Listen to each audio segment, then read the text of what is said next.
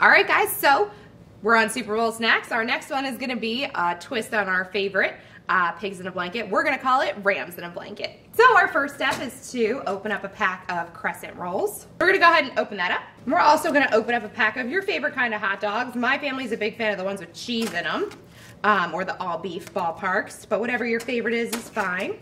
So we're gonna take our hot dog out, we're gonna take our crescent roll, and we're gonna roll them up so that he's pretty much all covered, and place them off to the side.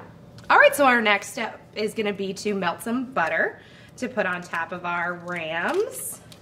All right, so we have some melted butter here, and what we're gonna do is we're just gonna lightly drizzle it over top of our rams.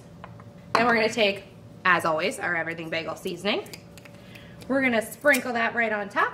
And then what I like to do for my rams in a blanket is I like to cut them into pieces, about 4 pieces for each ram. So we're gonna go ahead and put these in the oven for like 12 to 15 minutes on 375. All right, guys, so these are our finished product on our rams in a blanket. You would serve these with like a little dish of ketchup, maybe a little dish of mustard or spicy mustard or cheese, and enjoy. On behalf of RCTV and Springford, we want you to always remember to wash your hands and clean all surfaces when handling food. And always, go birds.